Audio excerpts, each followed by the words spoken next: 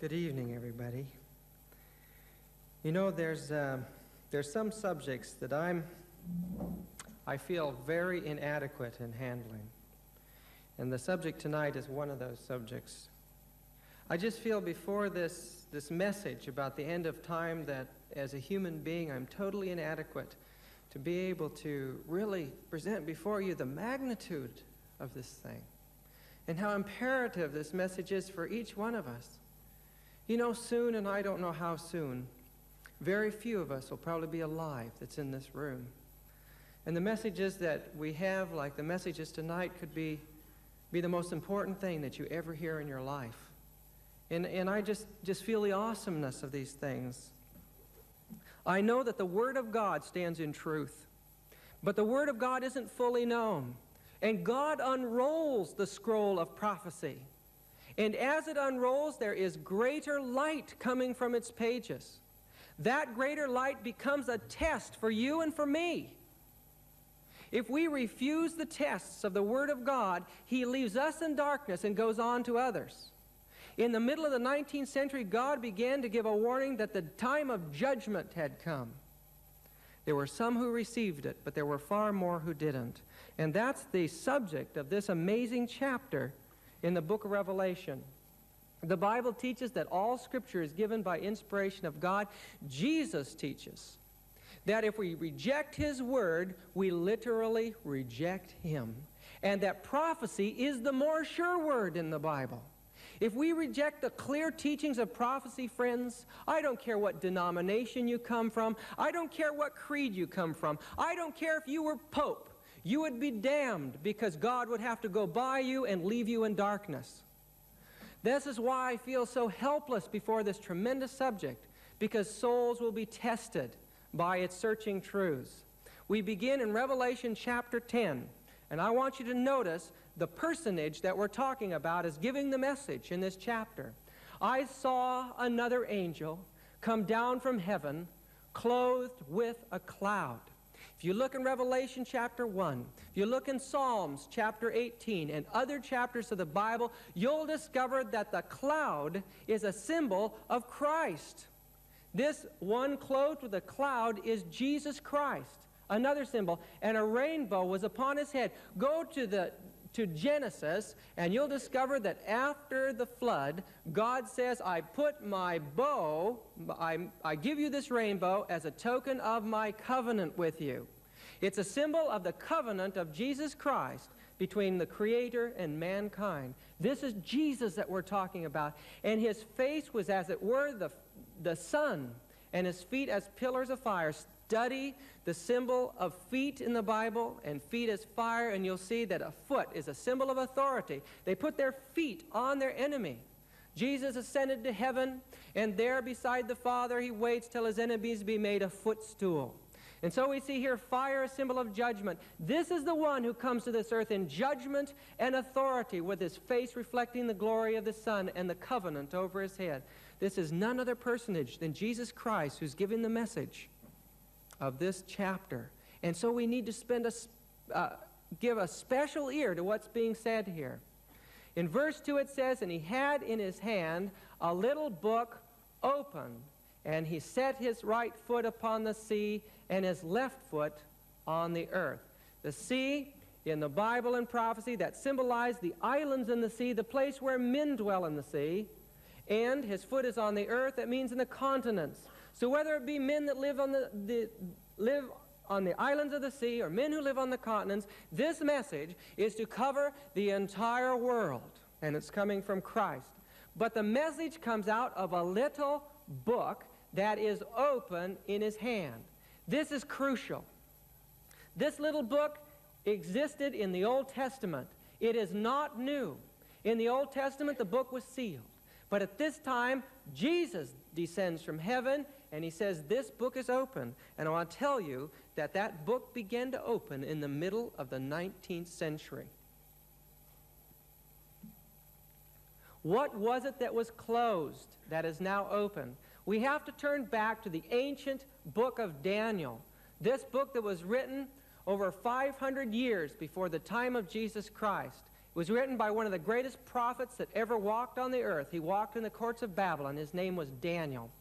And at that time, he says, and this is referring to the time of the end, shall Michael stand up. The great prince which standeth for the children of thy people. Michael is the name of Jesus in the Old Testament. And there shall be a time of trouble, such as never was since there was a nation even to that same time. And at that time thy people shall be delivered, every one that shall be found written in the book. Michael is Christ. And here it says that he's going to stand up at a terrible time of trouble, and he's going to deliver those whose names are written in the book of life. This is a message coming from Michael or from Jesus about the time of judgment, and it began in the middle of the 19th century. Now verse 2, and many of them that sleep in the dust of the earth shall awake, some to everlasting life, and some to shame and everlasting contempt. The great resurrection morning is just before us. In verse 3, and they that be wise shall shine as the brightness of the firmament, and they that turn many to righteousness as the stars forever and ever. And poor Daniel is reeling at this time, writing almost 600 years before the time of Christ, let alone before the time that you and I live in today. He didn't understand. He wanted to know what these things were that God was passing through him to humanity. But the angel says to him in verse 4, Daniel, shut up the words and seal the book, even to the time of the end. Many shall run to and fro, knowledge shall be increased. Do men run to and fro today? We can fly between the United States and Europe in 3 hours today. That was unheard of. It took a month to get across the United States just 100 years ago. And then if you look closely, it says, knowledge shall be increased. Is knowledge increased today? It doubles every few years. Knowledge is increasing. We're living at that time of the end when this book that Daniel had, these prophecies of Daniel, are to be unsealed. Let's go back to Revelation. Chapter 10, verse 4. And when the 7 thunders had uttered their voices. Now what happens is this angel comes down and he holds this book out and he begins to utter out the messages that are in that little book. It says he cried and 7 thunders came out of his mouth. A tremendous and a complete, powerful message was given to mankind. And then it says, and when the 7 thunders had uttered their voices, I was about to write, and I heard a voice from heaven saying unto me, seal up those things which the 7 thunders uttered, and write them not. What is it? He just revealed a message. It just came out of his mouth. He revealed it, and then he says, seal up these messages. Seal them up, John. Don't write these out yet. And then it says, and the angel which I saw stand upon the sea and upon the earth lifted up his hand to heaven, and swear by him that liveth forever and ever, who created heaven, and the things that therein are, and the earth and the things that therein are, and the sea and the things which therein are, that there should be time no longer. So while the majority of that message was sealed, a message on the end of time is to be revealed at the time this little book is unsealed, at the end of Earth's history. Poor John, you know, he experienced these magnificent visions, but like the prophet Daniel, he could not have fully comprehended the things that were meant for our time, but you and I can today. And this tells us exactly the time when these things are to take place. In verse 7, it says, but in the days of the voice of the 7th angel, when he shall begin to sound, the mystery of God should be finished. We'd have to turn to the book of Revelation to chapter 11, and there we would read about an angel who blows a trumpet. And he gives this trumpet blast, and then there's a view of the nations being angry, the time that the judgment has come, the time that God has come to give the deliverance to the saints, and in this entire time period, Revelation 11:15 through 19, it says that John in vision saw the time period. He saw in the heavenly sanctuary in vision, he saw the tabernacle of the testimony, of the ark of the testimony open in heaven. Now from the study that we've had, when does that open? It opens just at the end of this earth's history in the time of judgment. This book is to be unveiled at the time of judgment at the end of time. And anyone who rejects this message, friends, will not accept the fact that God is at this point going over those records and judging their hearts and souls, and will not be ready when he comes in the clouds of heaven. That's how important this thing is. Poor John. He was told by this angel, now I want you to come up, take this book right out of my hand, and I want you to eat the book. And of course, John, being obedient, did that. But he had a very unfortunate experience. The angel said, take and eat it up, and it shall make your belly bitter, but it shall be in your mouth sweet as honey. Remember that the messages that God had given at this time to John were incomplete. Portions of that book were sealed. Only the portion relating to the time of the end could he actually understand. And so it says, and I took the little book out of the angel's hand, he ate it up, and it was in my mouth sweet as honey. And as soon as I had eaten it, as it reached his belly, my belly was bitter. He received the message, but it was incomplete. And when it came to the fact of realizing the message, he went through a terrible, bitter experience. But this is to be the experience of God's people at the commencement of the time of the final judgment. They will have an experience, a teaching based upon time, but as they look forward to this time of the end, they'll have a terrible experience as they don't realize the fulfillment of the prophecy that they're anticipating. But after that experience, friends, verse 11, he said unto me, thou must prophesy again before many peoples and nations and tongues and kings. God will give the full prophecy. After disappointment, where God sifts and tests his people, you have a pure people to give the full prophecy to the world. And the world better listen, because it'll be the voice of God. Now, to understand this little book, we're going to have to go back in time. Now, follow me closely, and this chapter will be very, very clear to you. We have to go back to the time of the children of Israel. God had given them the very highest truths to be given to man through them. Eventually, that little tabernacle that we've been studying, its symbols were taken and incorporated in the most magnificent structure of antiquity. Solomon's temple, 600 feet high. It was one of the great wonders of the world.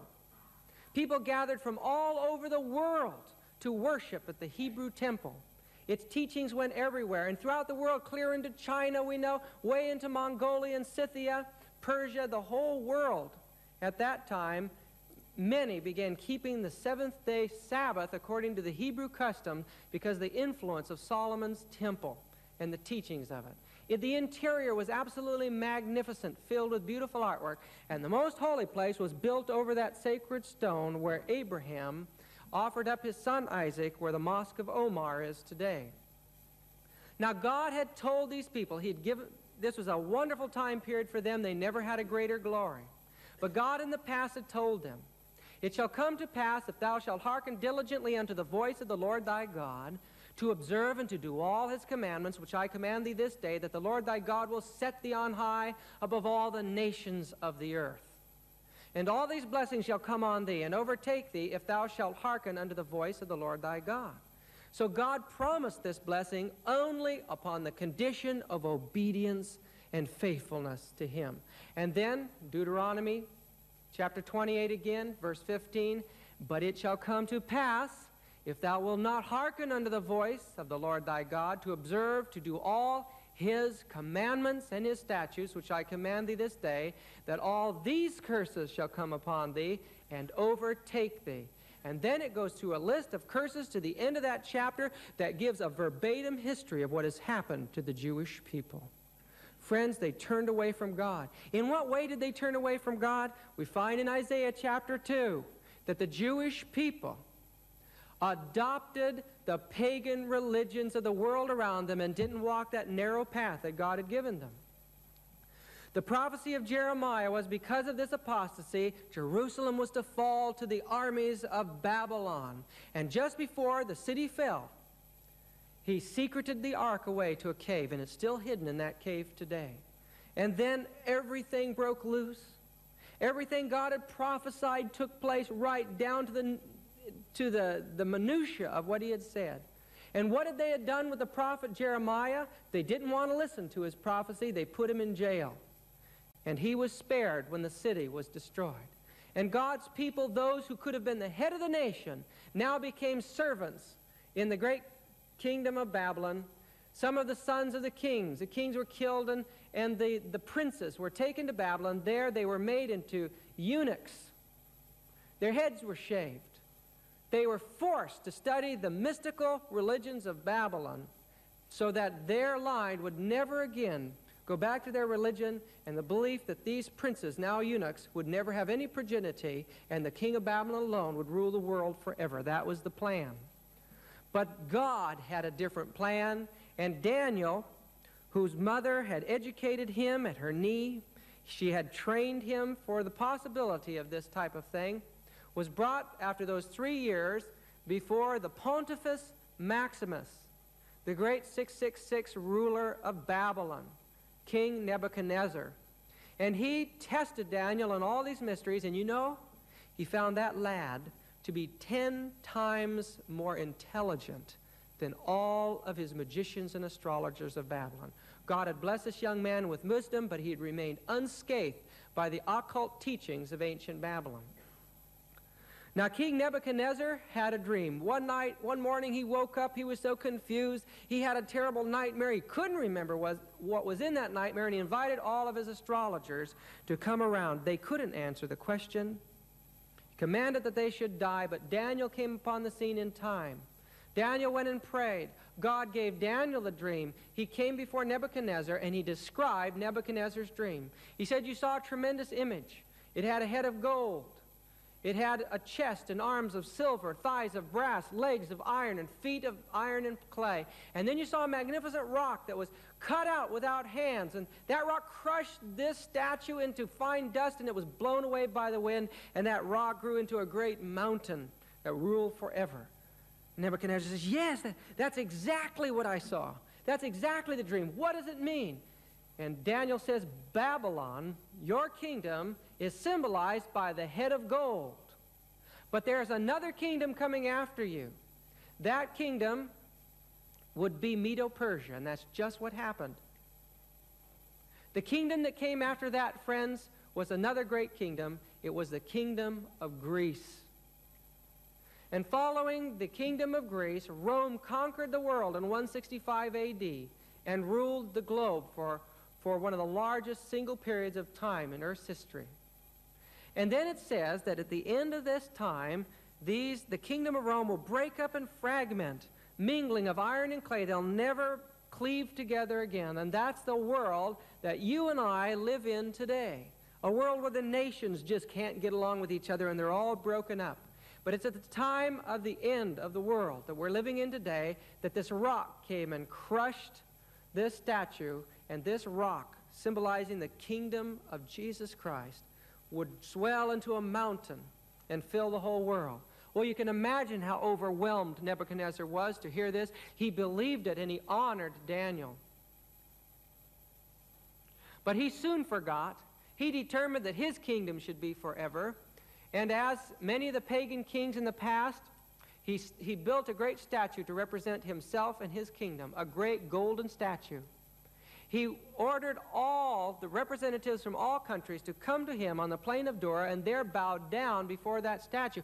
But he found that some of the Hebrews would not bow down. He gave them a second chance, or they would be thrown into a great furnace that was set aside there to make the bricks.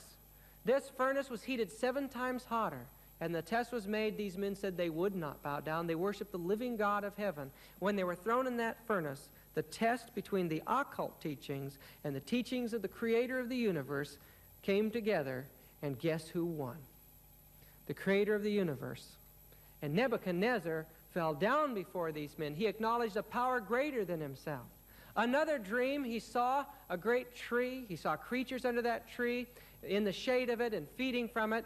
And when he asked Daniel the meaning of this vision, it was discovered that it represented himself, King Nebuchadnezzar. And this tree was to be cut down. And 7 times, or 7 years, was to pass by while it was cut down. And then it would be restored. He would be restored to his power. Well, he acknowledged that the God of heaven was supreme, but again he began to forget.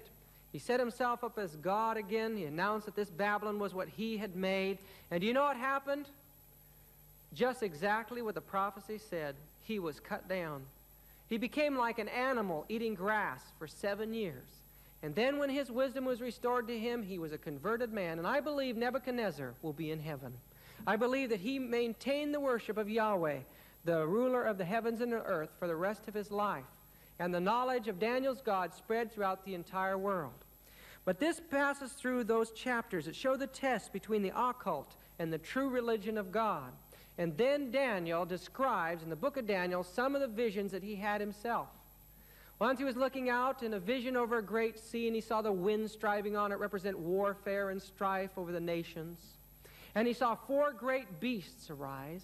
The first one, in verse 4, was like a lion, had eagle's wings. He beheld till the wings were plucked up, and it stood up on its feet like a man. It received a man's heart. Babylon would lose its ferocious nature, and it would become soft, and it would change in its nature to the nations, which would result in its fall. The next power that would take Babylon's place in verse 5 was symbolized by a bear. The bear was raised up on one side and had 3 ribs in its mouth. Those 3 ribs represented the nations that the next power took, which was Media and Persia. Media and Persia, joining together, conquered Lydia, Egypt, and Babylon. Symbolized this movement by the great bear. And then in verse 6, after this I beheld, and lo, one that looked like a leopard. And this leopard had wings, and it flew very fast, and it symbolized the great movement of the kingdom of Greece, the next power to take over the earth. And then in verse 7, after these things I saw in night vision a terrible beast. It was powerful. It had iron teeth. It devoured. It broke everything in pieces. It stomped on everything. It was the most horrible of all the beasts, and it had 10 horns. This symbolized the mammoth power of Rome, the iron power that crushed the nations after Greece, and eventually Rome broke up into 10 kingdoms. He said in verse 8, I continued to watch, I considered, and I noticed that among the 10 horns there came up a little horn. It was stronger than the other ones, stouter than the other ones. And behold, this horn had eyes symbolizing intelligence, and it had a mouth that spoke great things. A mouth in prophecy is a symbol of legislative power, speaking things is making laws. Some power would arise in the Roman world making laws. And when it arose, it says that there would be 3 of the other kingdoms that were plucked up. This is exactly what happened historically. 3 of the nations of the Roman world were destroyed in the rise of the new power that took the scepter of the Caesars. And that power was the papal church. And he continued to watch this power continue to exist until the great day of judgment, beginning in verse 9. Daniel saw this, but he did not comprehend what was taking place. And then he saw, let me go back and let me continue this. And he says, I beheld till the thrones were cast down, and the Ancient of Days did sit, whose garment was white as snow, and the hair of his head was pure as wool. His throne was like a fiery flame, and his wheels as burning fire. A fiery stream issued and came forth from before him, and thousands upon thousands ministered before him. Verse 21, I beheld the same horn made war with God's people, or his saints. He persecuted them and prevailed against them. And he continued to persecute them until the Ancient of the Days came in this judgment. And judgment was given to the saints of the Most High. And the time came that the saints were to receive the kingdom. I could go on in this prophecy. Daniel saw that at the time of the end, when God set in judgment this great, powerful system that had taken over the Roman world and persecuted the true people of God, would eventually pass into the period of judgment, and God's people would be delivered. Daniel had another great prophecy that paralleled the same history. But in this prophecy, he was standing on the banks of the river in this vision, and he saw a great goat coming. Now, it was at the time of Babylon. This great goat represented this great ram up above, represented the next power that was going to come. Now, this next power had 2 horns, again representing the kings of Media and Persia. It came so fast, it conquered the Babylonian world. And then after it appeared to stand in power, then the next power arose, and Daniel saw it moving so fast it appeared it didn't even touch the ground. It had a great horn right in the middle that represented its king. That king represented Alexander the Great. And that power conquered, and it destroyed the ram. Persia came first, And then Alexander the Great came after. All these prophecies have met exact fulfillment. And then when this great big ram, or this great big goat with the big horn, stood in power, having been the conqueror, the horn broke off, and we know that Alexander died. And from that horn, 4 horns grew out of it towards the 4 winds of heaven. The kingdom of Greece just broke up towards the 4 winds of heaven. But the prophecy goes on to say that out of one of those horns, out of one of those areas, came another horn. And that horn began with small beginnings. It was called the little horn. Now let's go right into the prophecy. Verse 10, right at the bottom. No, verse 9. And out of one of them, referring to one of these horns, one of these areas of the kingdom of Grecia, there came out a little horn. The Hebrew is a power from small beginnings, which waxed exceeding great. It grew in power towards the south, towards the east, and towards Palestine, or the pleasant land. And it waxed great even to the host of heaven. The host of heaven is a symbol of God's church. At that time, the Hebrew church.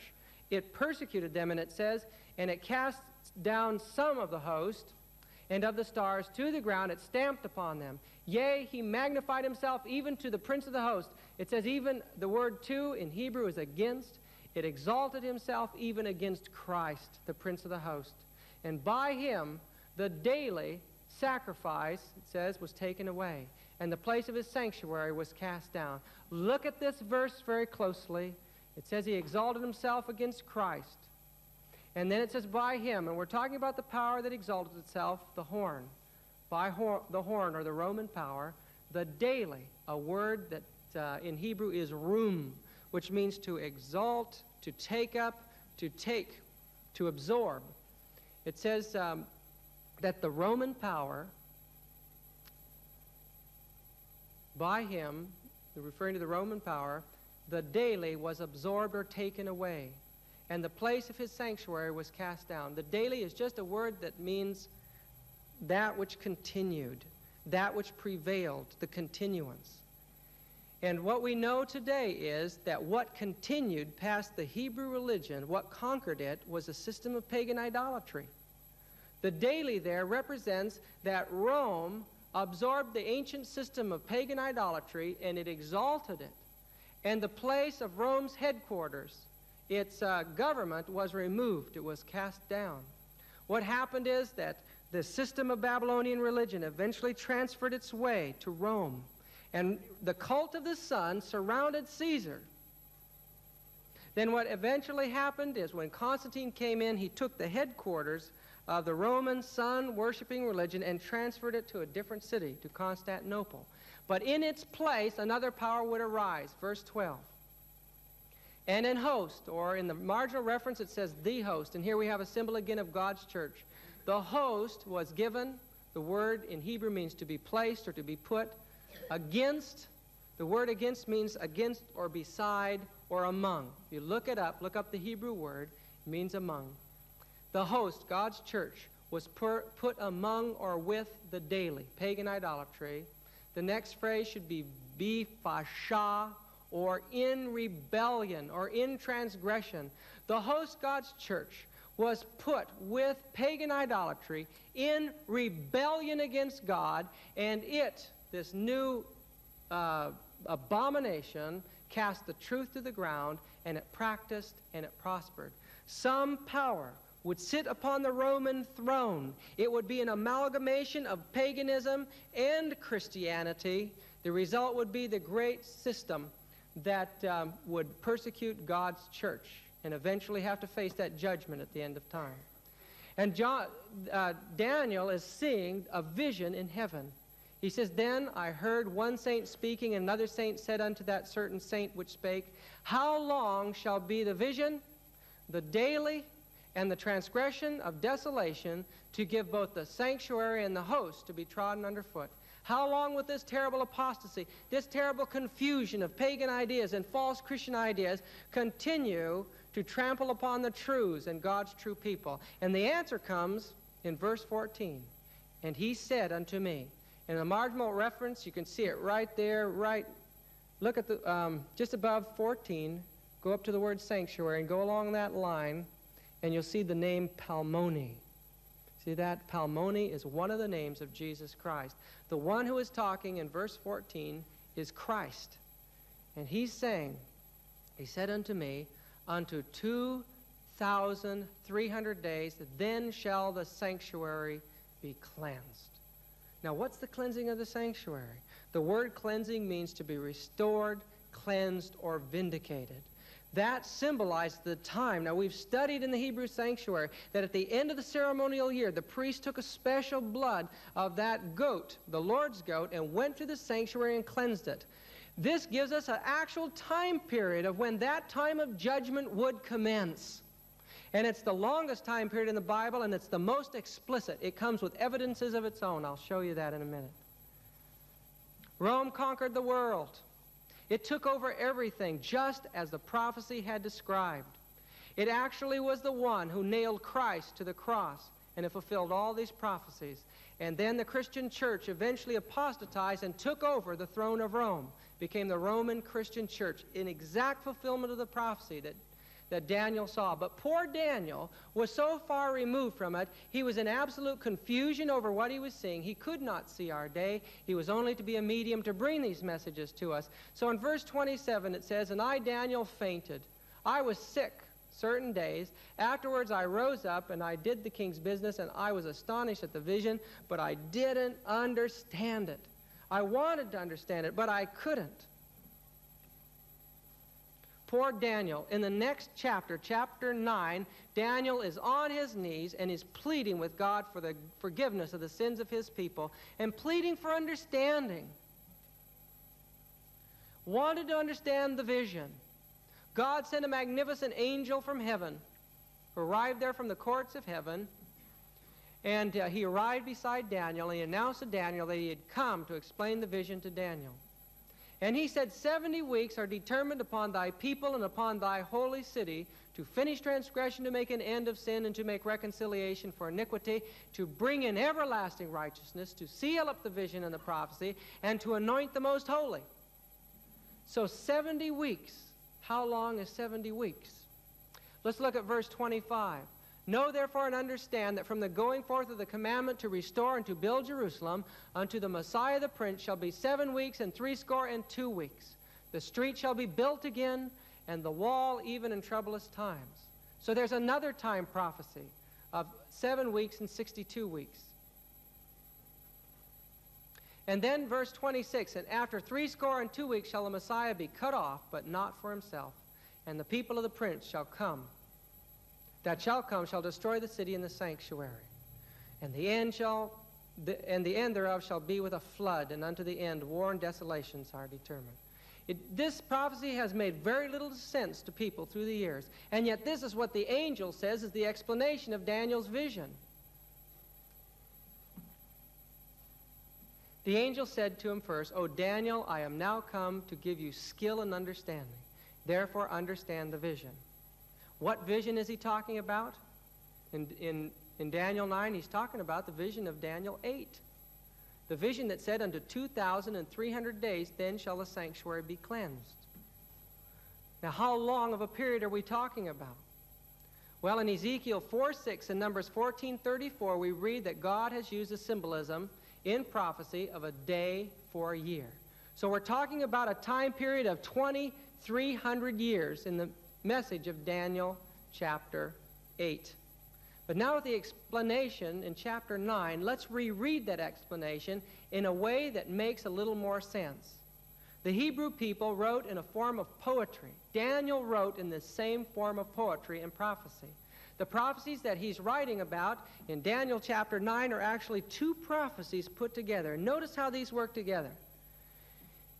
Prophecy A is referring to the Messiah, the Prince that's to come. And it says, so you are now to understand or discern that from the issuing of a decree to restore and rebuild Jerusalem unto Messiah the Prince, there will be 7 weeks and 62 weeks. And then the second prophecy, it says the city to be rebuilt. It will be built again, and the plaza and the moat, even in troublous times. Two prophecies. One concerning when the Messiah is going to come, and one concerning the rebuilding of the city. Now let's go to the next verse. It says, after 62 weeks, the Messiah will be cut off and have nothing. And then he shifts over to the second prophecy, saying, and the people of the prince who is to come will destroy the city and the sanctuary, and its end will come with a flood. Even to the end there will be war. Desolations are determined. So one prophecy is talking about the Messiah. The second prophecy is talking about the building and the destruction of Jerusalem. And then going back to the prophecy about the Messiah, it says, and he will make a firm covenant with many for 1 week, but in the middle of the week he will put a stop to it, the stop to the covenant. That's referring to the Messiah. He'll bring a stop to the sacrifice and the grain offerings. That's a system of the sanctuary. Remember, Christ nailed that system to the cross when he died. Then it goes back to the other prophecy, and it says, and on the wing of abomination will come one who makes desolate, even unto the complete destruction, one that is decreed, is poured out on the one who makes desolate. So 2 prophecies. Let's look closely. The entire prophecy begins with the issue to restore Jerusalem. You'll find this in Ezra. The book of Ezra, the story of Ezra, talks about Artaxerxes finally passing a law to restore the children of Israel back to their land. 2 laws had gone out before this, but Artaxerxes finished those laws and made complete opportunity for the sanctuary to be finished and for the entire system of its government to be restored. That law went forth in 457. Now we have the beginning of the 2300-year prophecy. But in the prophecy it says 70 weeks are determined upon thy people and upon thy holy city. So 70 weeks of this 2300-year prophecy is for the Hebrew people. 70 weeks is 490 days. That means that 490 years of the 2,300 years is determined for the Hebrew people to fulfill their prophecies, to do their work, to fulfill the mission God has given them to do. If you add 490 years to the beginning of this prophecy in 457, you come to A.D. 34. A.D. 34. Now let's look at the other part of this prophecy.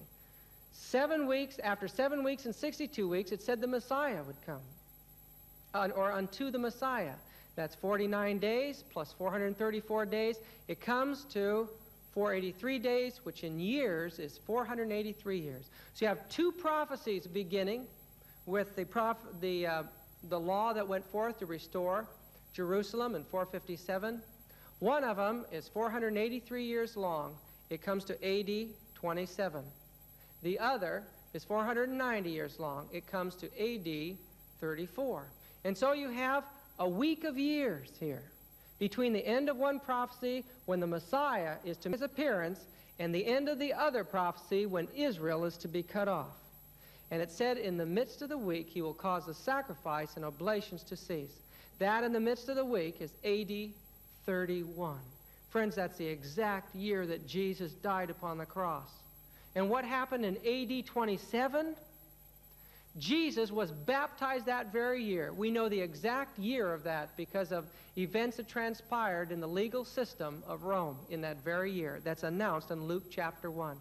Jesus was anointed. That's what the word Messiah means. He was anointed by the Spirit in A.D. 27, a perfect fulfillment of this prophecy. Jesus even went forth from that moment announcing that the time was fulfilled. If the Hebrew people had been studying their prophecies, they would have known exactly where they were in history. And what happened in A.D. 34? When Israel was to be cut off, we find that Jesus did not cut them off. When he ascended to heaven, he told his disciples to go first to the lost of the house of Israel. In 34 A.D., the Sanhedrin in Jerusalem began a terrifying persecution of the Christians in Jerusalem and forced them from their country. And at that time, Israel came to its close. Exactly 34 AD is the very year that the Apostle Paul received the commission to go to the Gentile world with the message. Perfect fulfillment of prophecy. Every single part of this prophecy, the Messiah being cut off in the middle of it, everything was fulfilled. This is the most profound prophecy in the Bible. There's absolutely nothing of this prophecy that hasn't reached its fulfillment. It's evidence, friends. This is real evidence. This isn't some psychic phenomenon, some mystical teaching of something that may come or may happen in the future. This is tangible evidence that this prophecy is very, very real. But where were the Jews during all this? Why weren't they studying these prophecies? Why didn't they know what was going on? When they were in Babylon, many of these in the Sanhedrin, adopted the occult teachings of Babylon, and they were totally confused as to its teaching. They wrote a number of mystical books. They set up colleges there in Babylon to study the mysteries of the occult and to unite it with the Hebrew religion. They couldn't understand Jesus. They couldn't understand these prophecies of the Old Testament. Look, this is supposed to be the Tetragrammaton, the name of Yahweh.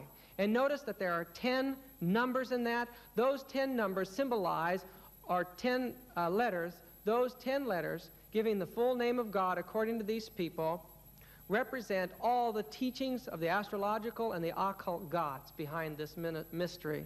And notice, too, again, down below there, just below the letters, it says the great name of God equals 72. 72 is 36 twice. 36 is 6 times 6 twice. What they did was they took the name of God and they gave the Hebrew name to the 666 God that ruled the zodiac. And they also called it a he-she God, a God that was both male and female. They wouldn't even announce the name of this God.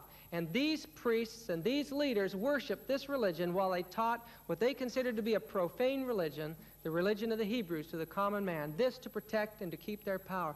They were in absolute confusion. And when Jesus came to die and to fulfill the prophecy, as that little donkey of his came up over the hill, and he looked out over Jerusalem, and there were literally thousands of people on the hills, probably millions gathering around Jerusalem, announcing that he was the Messiah. Some were waving palm branches and throwing their cloaks down before him. His donkey stopped. He looked out over the hill at Jerusalem, and as he looked at it, some change came over him.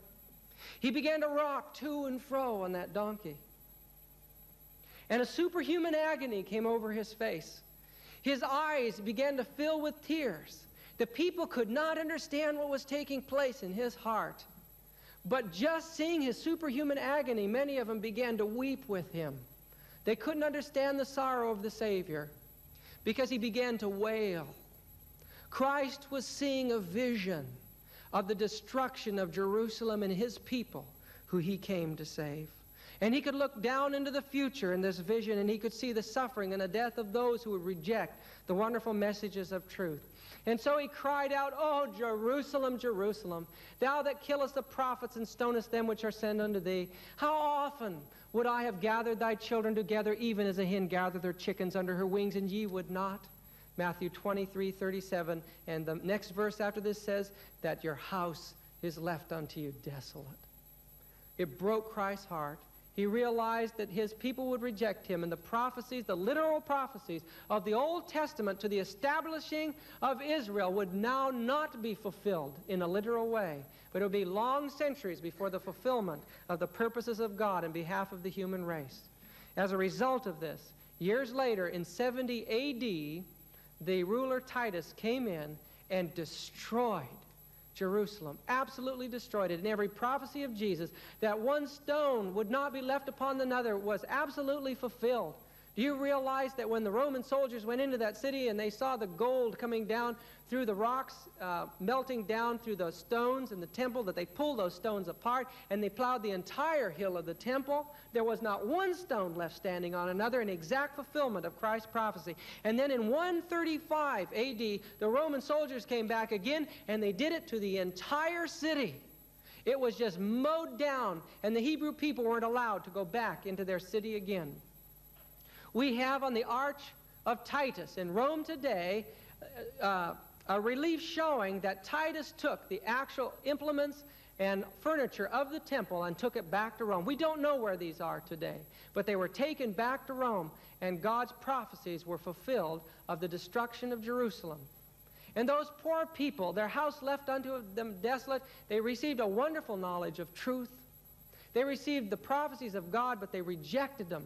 They had them, but they rejected them. And the result is, just as it says in 2 Corinthians chapter 3, it says, as they look at the Word of God now, as they look into the law of Moses, there's a veil over their faces. They don't understand Jesus. Here you have a structure of the sanctuary and its prophecies with no Jesus Christ to fulfill it. It's empty. It's void. And it's one of the saddest things in the history of the earth is to see the Hebrew people without a Messiah when the Messiah has already come. This is in Jerusalem. It's the center of one of the early meeting places of the Sanhedrin. That Sanhedrin still meets today. But these people don't understand. They're trying desperately through their financial dynasties to conquer the world to set up the Messianic kingdom for the Messiah when he comes. And believe me, they've gone a long way to fulfilling this. But the religion is empty. It's void. And the masses of the Hebrew people today have an empty religion. They're still pleading for the Messiah that's coming. It must be quite an experience to stand by the Wailing Wall and watch these people approach this last little vestige of the old Jerusalem, putting little notes or little prayers into the cracks in the rocks and just pleading for their Messiah to come. They can't seem to understand why everything has gone wrong, but they just need to read their prophecy. They rejected the Messiah. They didn't understand the prophecy. Jesus says in 1 Samuel 15:23, because thou hast rejected the word of the Lord, he also rejected thee. It's so clear, isn't it? We can't toy around with these prophecies. They've got to be acknowledged, they've got to be studied, they've got to be accepted, and they have to be acted upon or we'll be lost and left empty like the Hebrew people. Now let's go to the end of the 2300-year prophecy. 457, Artaxerxes' decree, add 2300 years, and it brings you to the middle of the 19th century, the very time when God was moving through the mouths of little children to announce that the judgment hour had come. It was a supernatural movement by angels of God to announce that the judgment of this world was commencing in 1844. Now, Daniel said that knowledge would increase. He said that men would run to and fro. Here we find an exact fulfillment now of the long-range prophecies of the Hebrew sanctuary. If the day of judgment or the day of atonement, as we've studied in the last few nights, was to begin in 1844, then we should see the fulfillment of the Feast of Trumpets take place 10 days earlier, shouldn't we? We would have to. God would have to have a fulfillment of that prophecy. 10 days in prophecy is 10 years. We have to go back to the year 1833. What was happening in the early 1830s? Well, we find that a magnificent book was published that caused a tremendous revival in the belief in Jesus coming in England and in Europe. It was called The Coming of Christ in Glory and Majesty. Lacunza, at the opening of the 19th century, years earlier, was a Jesuit of a monastery in South America. He became converted to Protestantism, he diligently studied his Bible, and he gave special attention to prophecy. He became so aroused by this 2300-year period as indicating that the promised return of Christ was not far distant, that he attempted to write a book on the subject, but he was persecuted. He fled Chile. He ended up in Italy. He wrote under the pen name of Rabbi Ben Ezra to avoid persecution. And I went to England. I went into the Lambeth Palace Library there, and by the grace of God, we found the books that this man had written, and we read them. And I was so amazed to see one of the descriptions of the coming of Christ after another proved false by his study of Scripture, and then the magnificent prophecy of the 2300 days, just as we're studying here, laid out before my eyes. This man, persecuted by his own Roman Catholic Church for what he was discovering, was one of those that was being moved upon by the Spirit of God to give this message that the judgment of God was coming. About the same time, a man named Edward Irving began his astonishing labors along the same line in England and in Scotland. He too, after his call from Scotland in 1812 to become the leading preacher in London, applied himself increasingly to the study of prophecy, concentrating especially upon the 2300-year time period of Daniel 8:14. He arrived at practically the same conclusion at Lacunza. It says that the tremendous crowds attended his lectures not only in London but throughout the large cities of Great Britain. Auditoriums were not large enough to accommodate those who sought to hear him. His fame reached the ears of Lacunza, who sent him a copy of his own book. Irving was astonished to see how God had separately led the Scotch Presbyterian and the converted South American Jew to recognize the commanding value of this prophecy and to conclude from it that the time of the end had come. But this is to me the most intriguing man of all. His name was, his Christian name later given to him was Joseph. His Jewish name was Wolf. He was the son of a leading rabbi. He studied to be a Roman Catholic, and he had aspirations of becoming the Pope. And it's an amazing thing how he found Jesus. If you want to read the most fascinating history of any of the most brilliant genius in history, study the history of Joseph Wolf.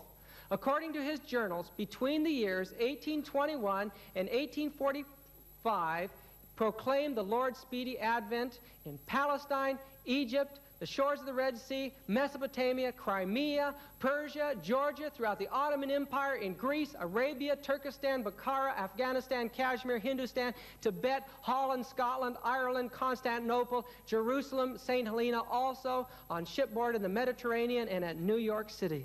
This was quite a man. This was quite a man. He spent his life, sometimes he was stripped naked, and he was being dragged through the snows. Sometimes he wandered in the mountains lost for days on end. He spoke to the Mohammedans. He spoke to the Turkestans. He spoke to them, and the message was presented during the very years that we're talking about. The converted South American Jew, the Scotch Presbyterian, and the converted son of the rabbi were followed in study and preaching of the same pivotal prophecy by a man named William Miller, who was an American farmer, a veteran of the War of 1812, a converted infidel. Later, he was ordained a Baptist preacher, and he stirred to their foundation the churches of America during the years 1828 and 1844. There's that time period. He has never yet been surpassed in giving to the world an original and generally correct analysis of the prophetic period. He presented the 2300-day prophecies. Friends, in the early 30s, this message was going throughout the entire world. It is unprecedented in history as a religious movement. Many of you have never realized this before. You belong, many of you, to religious systems who have rejected the message that was given in the middle of the 19th century by angels and by men that were moved upon by God. These men didn't represent any single denomination. They were men out of the Baptist, Presbyterian. They came out of Judaism, came out of Catholicism, and they were presenting this before the world at that time. We find that even among the Negro slaves in the United States, Negroes were rising up and preaching the 2300-day prophecy that we've studied tonight in fulfillment of that. That 2300-day prophecy, these people did not understand fully what was to happen at the end of that prophecy. They believed that this earth was to be purified by fire at the coming of Jesus Christ.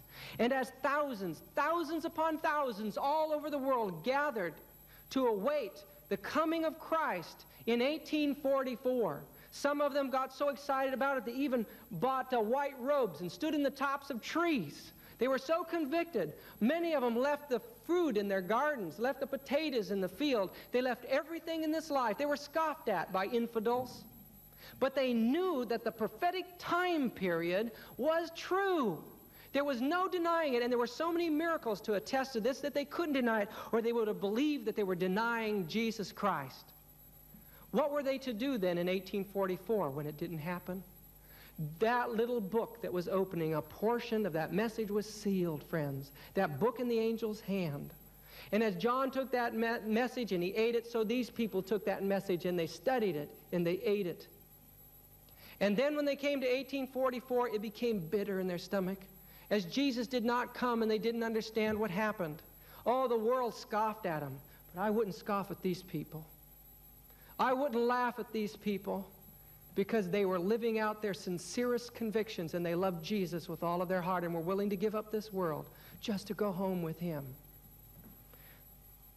But the sadness did not last forever, because just as the prophecy says that you are to go and prophesy again before the world, Jesus opened up an understanding of what we have studied in the last few nights, friends, and that is that the ancient Hebrew sanctuary is only a pattern, only a type of the heavenly sanctuary, and that the day of the investigative judgment is a day when God begins his sealing work. He begins his work of judgment in man's behalf, and that time began in 1844, and that's clear testimony from the Word of God.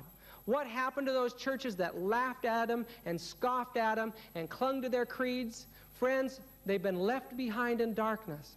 God is looking for people with an honest, open heart who will study that word for themselves and believe the truth because Jesus said it and not because a priest or a pastor or a church said it.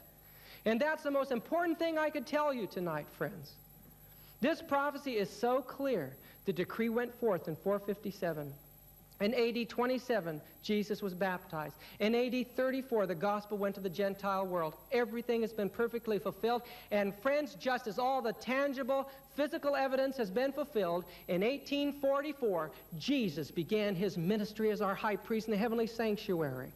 And there is a way open into the holiest of all now through our high priest Jesus Christ to receive the fullness of what Jesus has to give in preparing up people to meet their God. And we're closer to that moment than we could ever imagine before. I don't know how long, days, months, years, I don't know how long. But I know that we can't procrastinate at this time. We've got to come boldly to Christ. This is the most mysterious and far-reaching chapter in the book of Revelation. The messages that went forth were called the three angels' messages, and you can read them in Revelation chapter 14, beginning in verse 6. And the first message is that the gospel of God is to go to the whole world. And it says, worship the Creator. And it says, because the hour of his judgment is come. At the end of this judgment, I don't know how soon. All I know is that the prophecy says that when Jesus comes, every decision will be made. He will come to render to every man according to his works. That means he's had to decide for every man before he comes to this earth. We need to recognize that, because for the majority of people in this world, Jesus will come as a thief. They will not know when he comes, and it'll be forever too late if they haven't prepared beforehand. Before Jesus leaves the heavenly sanctuary, he announces, he that is unjust, let him be unjust still. And he which is filthy, let him be filthy still. And he that is righteous, let him be righteous still. And he that is holy, let him be holy still. Jesus will seal his people into his love for eternity. And those who will not accept his love, those who procrastinate in this magnificent invitation of mercy from the Creator of the universe to enter into his joy, will be sealed out for eternity. And I beg you in the name of Jesus to not let that happen to you. Christ is desperately today trying to reach out to you. He's saying to walk through the courts of heaven, you have to be obedient to my commandments. He says, I want to point you to my law, which is in the most holy place of the heavenly sanctuary where I'm ministering today. That law has 10 commandments on it. And each one of those laws, I will write it upon your heart. Just turn to me. Confess your sins, and I will give you my law. One of the last things he says is, blessed are they that do his commandments, that they may have a right to the tree of life and enter in through the gates into the city. No, friends, I know that our high priest wants to invite you home. He just cannot stand the thought of you being lost. He's given absolutely everything he has. The Father has given his only Son. Jesus has given his life. The Holy Spirit has dedicated himself to bringing these things before your mind and before your heart. Because Jesus wants to enjoy your fellowship throughout the ceaseless ages of eternity. You know, it's so hard at this point to try to bring to your minds the fact that this prophecy is historical fact. It is evidence. And we'd like to just kind of shove it off. Wait, that can't be happening. A judgment going on now to decide my eternal destiny? Wait, I don't want that to happen right now. It's happening anyway, friends. And if you're lost in this time period, all of eternity isn't going to straighten that mistake out. I just beg you in the name of Jesus to take this Bible and study it like you have never studied it before. This is your chance. Don't blow it. Jesus is coming soon.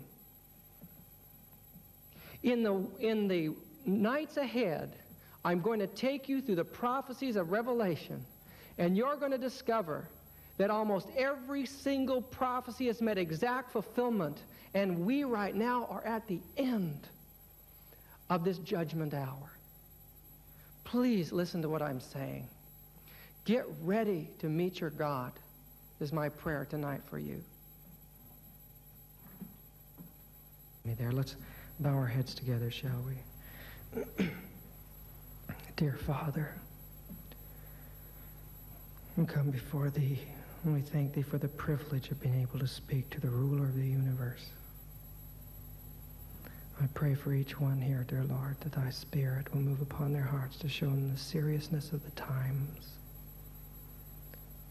and to reveal Your unfathomable love and to let the things of this earth grow just totally dim in the light of Your glory. Dear Lord, may not one of these souls be lost when You make up Your kingdom as You come soon. These things I pray in the precious name of Jesus. Amen.